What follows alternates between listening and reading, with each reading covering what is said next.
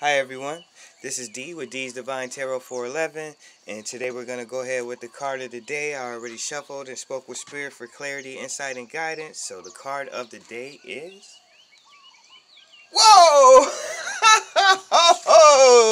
Y'all see this? It's the Ace of Magic. So we got the highest supreme magic that we can ever have. So this is for the collective. This is everybody, all signs. So we're all very creative, very inventive, but very powerful. We're going to be getting out of spring, going into summer. So make sure you create something. This is the card of the day. So be inventive. Use this to your benefit. Also, it's showing at the bottom of the deck again, leaving. So whether you're leaving a new situation to go to a new one, or you already left to go to a new one, now it's time to use your magic. Go right ahead, y'all. Blessings, blissfulness, peace, and love. Bye, y'all.